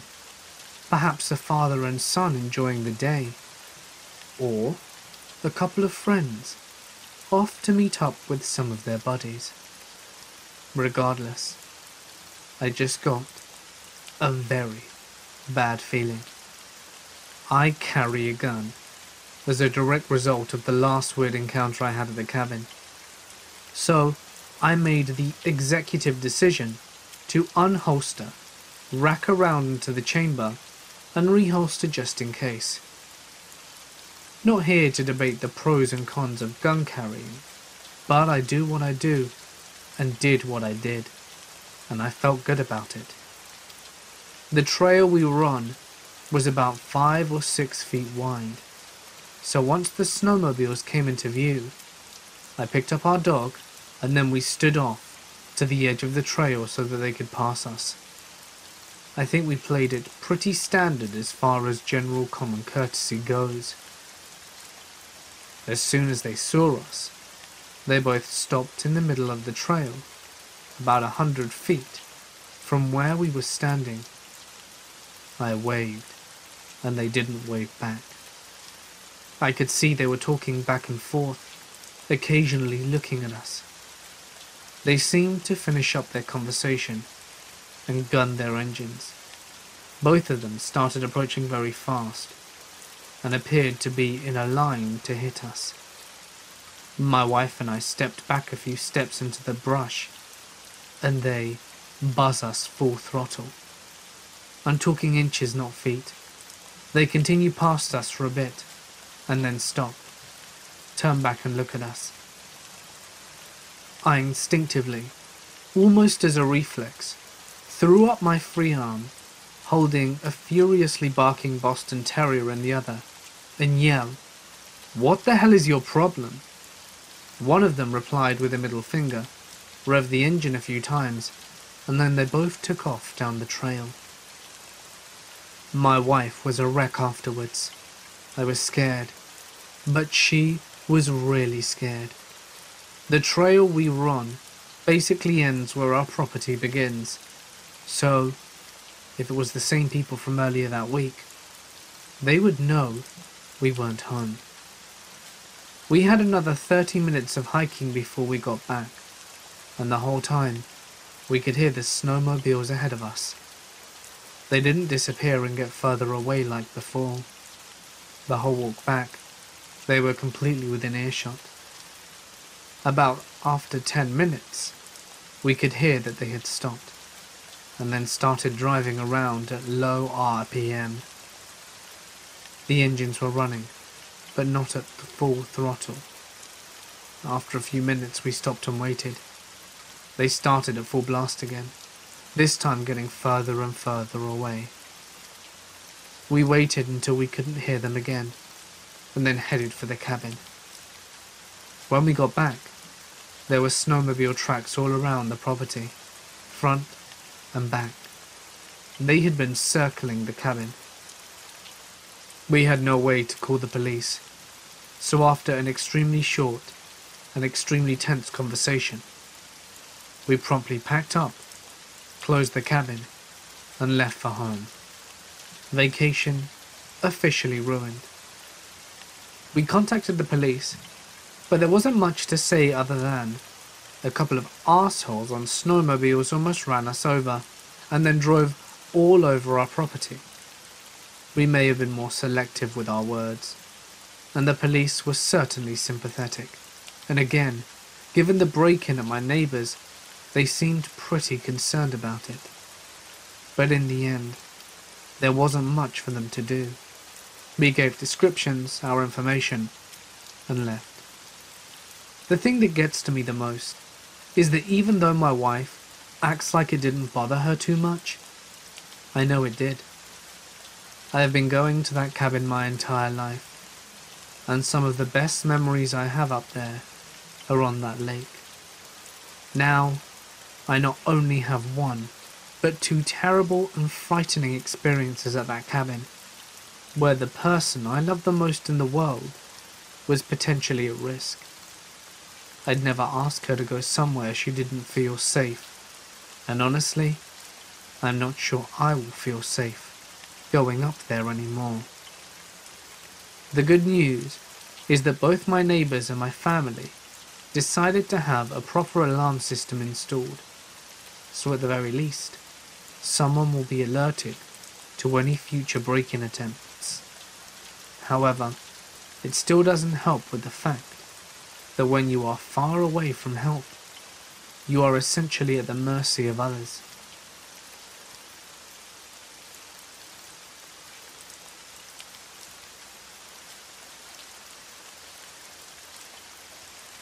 June. My partner Johnny comes upstairs and finds it's cute how I'm checking him out on OkCupid. I'm confused as I haven't logged in lately, like in months. How could I have been looking at his account on OkCupid? So I log in and check it out. There's a list of 7 or so people that have also been checked out from my account today alone. Johnny is included, and also someone I work with. Well, that's embarrassing. Nope, wasn't me. So it's time to change my password. The next day at work, I was sure to bring it up and laugh about the fact that my OkCupid account was hacked to the person who was last in my viewed list. I didn't want this person thinking that I actually looked at his account.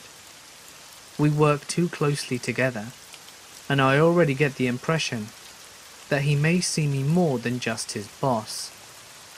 It always pleased him that his luggage tags printed his middle name and first initials as Christ T. This is not the type of person who should see his own name written out like he's God's gift to earth. I'll refer to him as Chris. Chris just laughed off the OkCupid hacking comment I made. I found it strange. He had no questions or comments on the subject. Most people would at least ask if you've changed your password, but nothing from Chris. So I brushed off the situation, and a few days later, I was out of office for work. Johnny messages me saying that it happened again, that I checked him out on OkCupid. No, I didn't, but I changed my password again. Now it's July. It's a weekend. I'm having a lazy morning in bed with Johnny, and I get a Facebook notification. Your account has been logged in from a new location. The IP address points to Chris's hometown. My heart's racing. What the hell is going on? I take care of the Facebook password and screenshotted the notification. Later that night, I get a text from Chris. Happy 4th, boss. I assume he's drunk. I'm worried about being caught having his access to my Facebook revoked so quickly. No, it can't be him doing this. It's just a coincidence, right? Johnny is convinced it's Chris, but that means someone I work with on a very small team is targeting me. This will make work nearly impossible. I can't talk to anyone at work about this. I'll have no way to run my departments. The situation will get minimalized. Chris drank a lot. I'd seen it at work events or when we just travelled just the two of us. He often got out of hand, but everyone just brushed it off. He's young. It was funny. We've all had those nights. But as long as you can show up at work the next day, it's fine. I brought it up with him once. Hey Chris, you need to be more cautious about the way you drink at work events. And then he didn't speak to me for 3 days. I offended him. I told him he's not allowed to have fun at work events. He told me when he finally snapped, and I recoiled. He's 3 times my size, and we're in a secluded space at work. One time whilst travelling with just the two of us, I got very sick. I told him I wouldn't make it for our dinner, so Chris offered to pick something up from a nearby store. He knocked on my room door and handed me the water he got me. He tried to make small talk as I thanked him and indicated that I was going to lie down. It was apparent by his stance in my hotel room doorway that he wished to come in. He moved an inch closer and I said goodnight, shut my door, and locked every lock I could. It wasn't the only time that he made me feel uncomfortable. I hadn't noticed any other accounts being hacked for a while. I was cautioned around Chris, even disassociated when I could. I avoided work outings if he was going, and I would just back out of lunch plans that he decided to go to once he knew I was going. But we often had to work very closely. We were a team after all, and I couldn't do my job without him, and him without me. Come November, Johnny was online, checking out his FetLife account one evening. He saw I was also online via the old messenger they used to have, and Johnny asked me if I'm logged in. I'm not. Again, my heart's racing. It's different this time though. The violations are beginning to feel commonplace, normal, expected. But this hacking is extreme. No one outside my FetLife friends know about this account. Definitely no one I work with. And there are some faceless nude photos of me there. I reached out to FetLife. They gave me the IP address of the last login. It's the same as the Facebook hack. Shit. I can't avoid this anymore. I can't just pretend it's just coincidences. But I need proof it's Chris. All I have is an IP address and an intuition.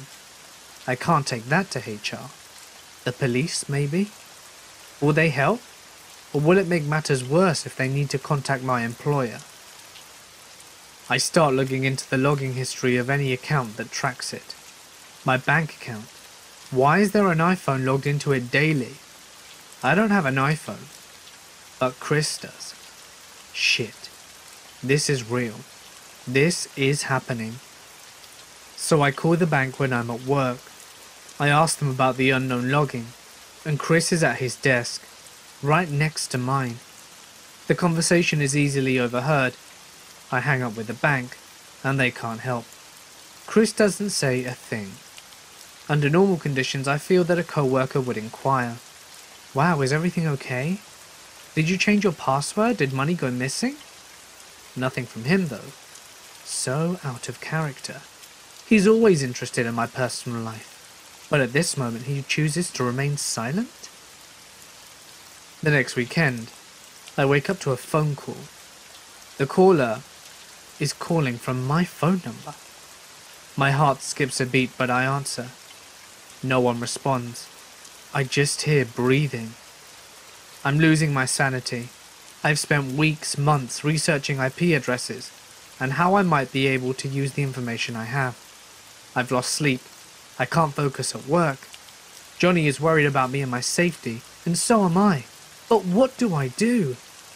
Johnny suggests we go to the police. I don't want to, but I'm at a dead end. The officer is kinder and more receptive to the situation than I expected. This serves as a reminder to me that this is a big deal. I shouldn't minimize it in my own thoughts. She takes the report, every detail, and they will use the IP to subpoena the ISP. Weeks go by. The officer on my case claims there's no crimes. The ISP records were never obtained. December comes along. My work email keeps doing this strange thing. Messages I've read keep being marked as unread. Weird. Is it him or just multiple devices I used to check it on? I don't know. I can't tell. The server doesn't keep a login history, that I can see at least. Should I talk to IT? I know them well. They will help. But that will make the situation real and known at work. No, not yet. I can't bring myself to do it. I can't do this anymore though. My heart is constantly racing. The slightest noise sends me into a panic. I get a security camera from my front door. I worry a little bit less when I hear the door slam from the wind, or when the dog barks at someone they hear. I'm becoming comfortable living in fear, as much as it is impacting my health. At least I have the pepper spray that John got me, and I carry it whenever I'm outside. Chris and I have shared accounts that we use for work. Maybe I can get an IP address from that. If it matches that, there's some proof, right? What if I send him an IP tracker? I've learned you can place an invisible pixel in an email, and it will send you the IP address of where it was read. All I have of Chris is his work email and Gmail. I test both on myself first, of course. I can't take the risk of him figuring out what I'm doing to him. And damn it, our work emails block it, and Gmail reroutes it to their HQ. Another dead end. More hours, days and weeks pass. I've called private investigators, and they're impressed. I've tried the tactics they already have at their disposal. I feel confident that I'm doing all I can, but more lost that the professionals can't help. 3 months later in February, it's my last attempt. It's a week before I have a 7-day out-of-country trip with Chris. It's on a large group this time, but I'll still be working very close with him. Too close. I send Chris an email with a shortened link that will track an IP address from where it was clicked from. I've tested this and it seems to work, but I'm shaking. What if it tips him off? What if he knows I'm onto him and he attacks me at work? What do I send him to get him to click? I find a local event that this particular breed of neckbeard would be interested. Hey Chris, I saw this and thought you might be interested. 5 minutes later Chris replies, pure panic, no, excitement. Maybe a mix of both sets in. I don't care what he replies. I check the IP tracker. I got a hit. I'm shaking. I can barely type or hold my phone. It's the same IP address as the Facebook and FetLife hack I got. I have the proof I need. It's Chris who's been stalking me via my accounts. My intuition was right. As much as I didn't want it to, it confirmed that it was him. There's relief. A weight has been removed, but then it sets back. What do I do now? Go to HR? Back to the police? We've got this trip coming up. My team needs to be there when I do the job. I'll wait till I get back. It's not that bad. I'm used to living like this now. Johnny thinks I'm insane for considering it. He's right. I am. I've lost touch with reality. This situation has me unable to determine what levels of uncomfortable one can and should live with. All night, I debate the decision I've made. I won't wait. I'll do it now. I text my boss Jay the next day, asking him to meet me for lunch on Sunday. I need to speak with you away from the office. This is not a normal request. We're close at work, but this is bizarre to him. He tells me I'm scaring him, and I wish that I can tell him not to worry. The following day, we meet for lunch. I'm so nervous I could vomit. This is it. This makes it all real now. And I tell him everything. I'm worried that he may minimize the issue. Chris is just a kid, he didn't mean anything. I'll talk to him tomorrow. These are my worries. And after I finish speaking, Jay is at a loss for words. We have a plan in place to take this to HR tomorrow. And he is already helping me find someone to replace Chris on our work trip. Again, I'm relieved and nervous at the same time. Shit is going down tomorrow. 7 months of living in fear, and finally, I can see an end. Then comes Monday. My pepper spray is in my pocket. I picked a work outfit that would conceal it today. Jay calls me, asks me for a question. I don't remember what, but I take it as an invitation to go into his office. Anything to get away from the person I know, without a doubt, has been hacking and stalking me. Jay wasn't expecting me, but understood. The department head is in his office. Jay is about to inform him of my situation. Having my story told by a third party was surreal. I filled in the details where needed and gave them a folder of evidence, which I had collected to take to HR. Screenshots, IP addresses, written accounts of the timelines up to this point, the emails from Chris confirming his involvement, and the IP from the IP tracker. The day is a haze. I was at HR's office at least twice. saw the police drive through the campus, and had to fight my way with the HR director. He didn't feel that I had enough evidence to prove the email I sent to Chris's Gmail was actually the Chris that worked here. I dug through my work email. Bam. He emailed my work email from his Gmail account once. Enough evidence for our non-believers. Hours go by. It's almost 3 p.m. and I don't know what's going on. If I keep leaving my desk, Chris will know something's up. I can't call HR and ask, he'll hear the conversation. Chris walks over to me. "Oh shit," he says. He's shoving his work phone in my face too close for comfort. He got an invite to go to HR for 4 p.m. I'm screaming inside. No one else is around. If he's going to do something to me, now is the time. That notice is the forewarning of being fired. That's how they do it at my job. I manage to look concerned and tell him, "I'll let you know if I get one," insinuating maybe our team is being let go, not just you. He walks away, no idea where to. I sit at my desk shaking in fear. I don't know when he will return. How could HR betray me like this? They know the situation. Damn it, they should have warned me if they're about to send it. I could have fled. I could have been somewhere safe. Mike stops at my desk just to say hi and offer me some leftover catering. I can't eat right now. But in this moment, Mike has offered me so much more than just the leftovers. He has no idea of what's going on, but can see in my face that something is wrong. I ask to walk back to his office with him. Chris will never find me there. An hour or forever passes. It's got to be done by now. I know Chris will be escorted back to gather his things, and I don't want to be there for that. I sneak to Jay's office. He checks the area for me, and Chris is gone. Jay heard from HR. As per HR, I'm not allowed to speak to anyone as to why Chris was fired, which is ridiculous. Are they serious? This leaves me so vulnerable. If Chris decides to come back to work, no one would stop him. In fact, they would welcome him with open arms, and I'm left looking like the bitch that fired the nice, quiet kid. Later that week, the IT department took a few extra days to gather Chris's devices. I had time to look through them during the period. The days before our trip were one of so much discovery. Not just what I found on his computer, but what I learned from the people around me. The day after he was fired, I looked into his laptop. It had no issues of getting into his files. I was Chris's boss. I needed his work. His picture folders, a lot of personal stuff, stupid memes, vacation pictures, screenshots of the naked cam girls he chatted with, and me. Some pictures I had never seen before. Some I had. The pictures I was familiar with were from a cruise I went on months earlier with Johnny. Only, these were the ones I deleted. I had a GoPro set to take a picture every 10 minutes that hung from my wrist. While walking around, I inadvertently took close-ups of my ass in a swimsuit.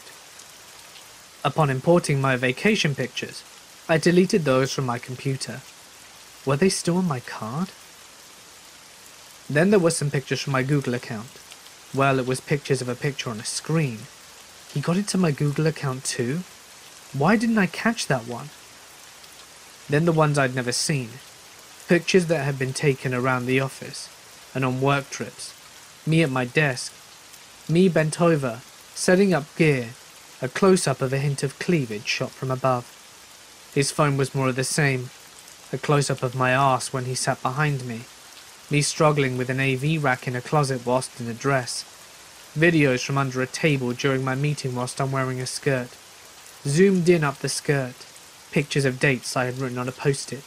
Pictures of my phone showing my FetLife account. The nausea sets in again. I remember all these moments in pictures he'd taken of me. Him nonchalantly on his phone, looking like he was slacking off or answering an email. Little did I know that he was filling his spank bank with images of me during work hours, and keeping a record of my days off. Creep. I got into his browser history. It was sickening. He researched how to hack someone's text messages.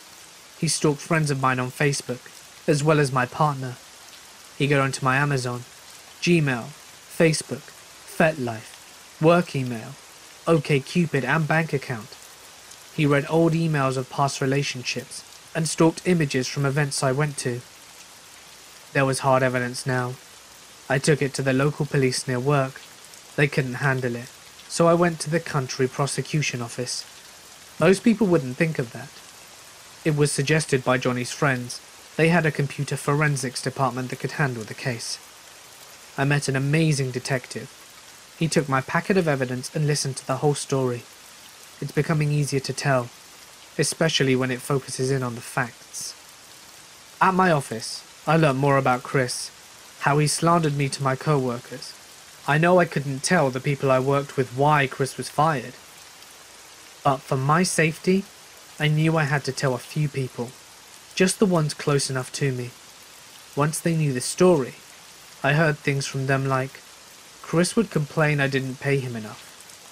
He lied and said he made only half of what he actually did to his co-workers. I even fought to get him above normal raises for 2 years. He lied and said I would withhold work from him, and they usually responded to him by telling him to talk to my boss or HR.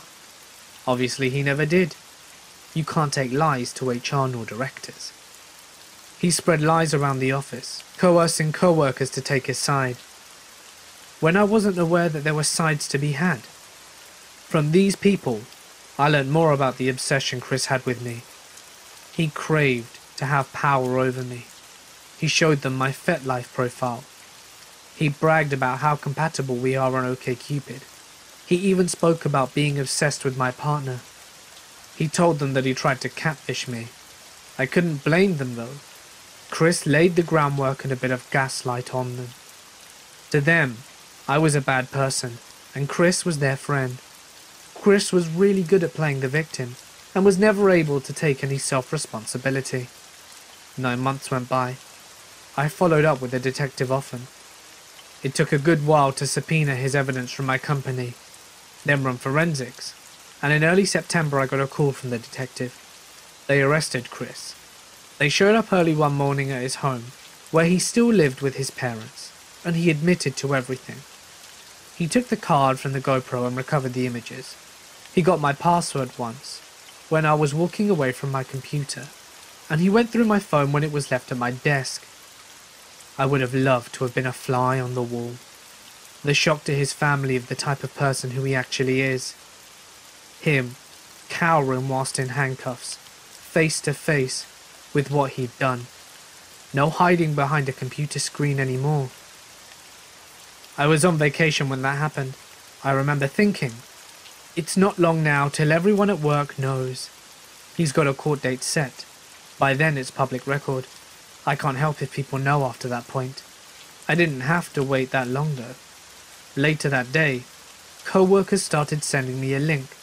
Hey, didn't you used to work with this guy? What a creep. The link was to a county prosecutor's PR page announcing Chris's arrest, mugshot and all. I came back to work and was able to have the truth come out. It was liberating. It took another 9 months for his final court date. I worked with prosecutors during that time to determine how I wanted to proceed. I opted for a probation period instead of going through a trial and fighting for jail time. Whilst Chris deserves the jail time, he wasn't worth my time nor effort, and a trial offered him a slim chance of getting off scot-free. Also, this way he would get some much-needed counselling. 3 years, no contact with me. 3 years sexual offence counselling. 3 years of checking in with a probation officer. This way, I can at least hope he will come out understanding with what he did was unacceptable, and fingers crossed, he will never do it again to a living human being. I know there was no chance of rehab in jail. During the hearing I was nervous. I didn't want to see Chris, but I knew whatever I was feeling, he was feeling 1,000 times worse. I didn't have to go, but I knew I would regret it if I didn't. With my fiancé Johnny at my side, I watched as he got up in front of the judge after he cried in the courtroom and agreed to the terms of his sentence.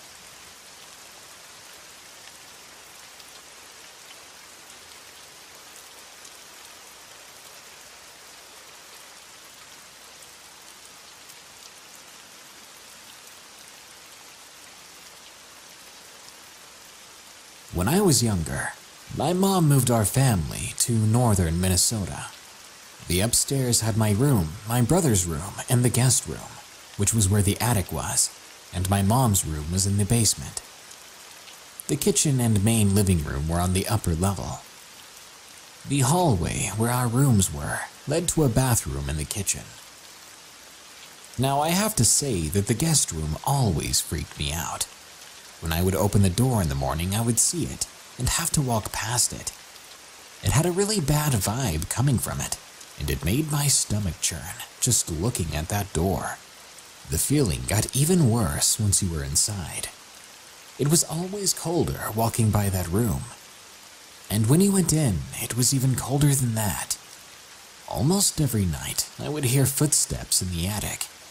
It was a small attic, so no one could really fit inside it. A month or so after we moved in, we took a peek up there and found a flashlight and some other tools. They were in the back corner, so you'd have to crouch and walk to get them.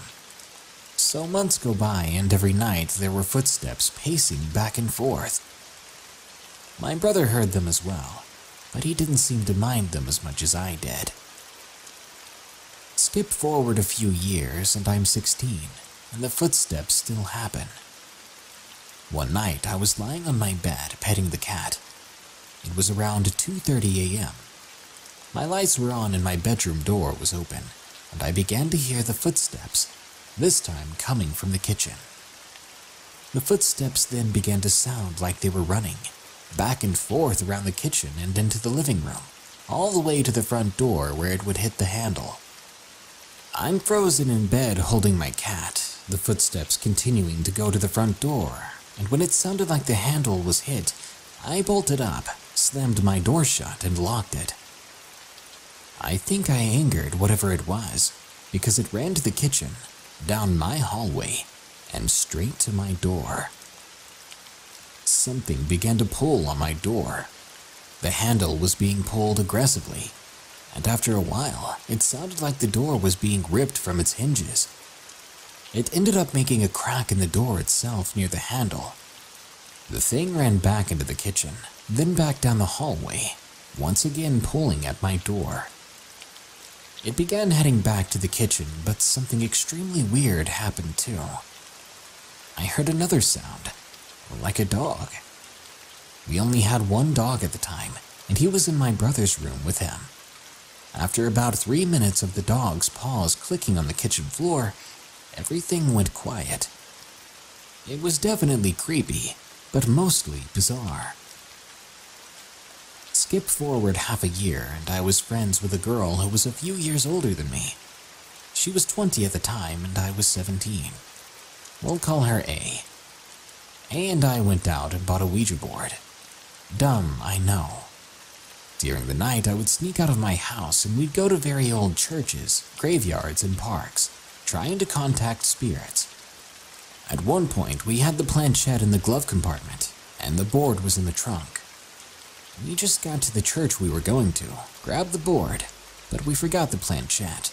Yet upon looking in the glove compartment, it was no longer there. We had used it at the cemetery last, but now it was gone. We checked everywhere, only to find it 20 minutes later in the cup holders, which we had checked a dozen times since then. We brushed this off and did our session at the church as usual. After nothing seemed to happen, we got up to leave, but something sliced up A's arm. She wailed out in pain, and I could see a long straight cut going up her bicep. We ran out of that church. We went back to my house where she brought the board and planchette in, and we locked them away in separate spots. By 2 a.m., we had long gone to bed. I was on the floor and she was on my bed. The door was closed and locked. I was having trouble falling asleep though. By the time 3 a.m. rolled around, I was still awake. The footsteps in the kitchen started up again. I paused my show and began to listen. Then the door starts shaking again, the handle going crazy like last time. It's so loud that it wakes up A. She stares at the door with me and begins to cry. Being in the floor, I had an idea. I want to see if I can see the thing doing this. So I lay my head on the floor, flat and sideways, trying to peer under the door crack. But there's no one there. Of course there's no one there. I didn't sleep at all that night, and the next day we looked in the guest room to see flakes of the attic door, as if someone had exited or entered the attic, or perhaps both. A leaves, and I tell my brother about the incident. He tells me it'll be fine, but I still decide to sprinkle some salt around the attic opening, and believe it or not, the happenings have stopped. I believe that whatever's in that attic is some sort of demon, but I can't be sure, because it switched between human and dog-like footprints so easily. Whatever it is, it's not human, and it's not of this world.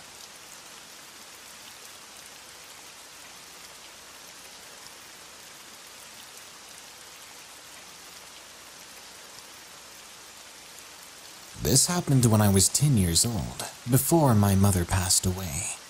It was the mid-80s in a small town in Texas.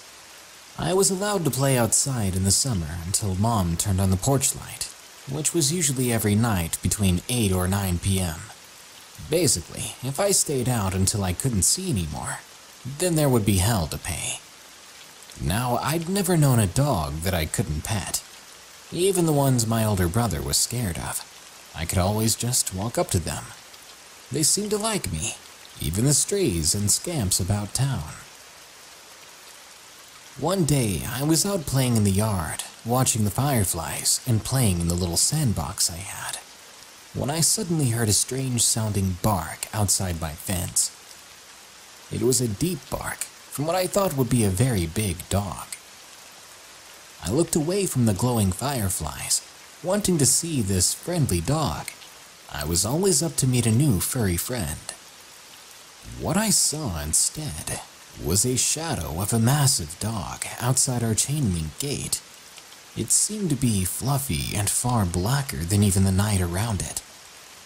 The dog's head was down, so I could not see its eyes at that time. I still hopped out of the sandbox, ready to go meet the dog.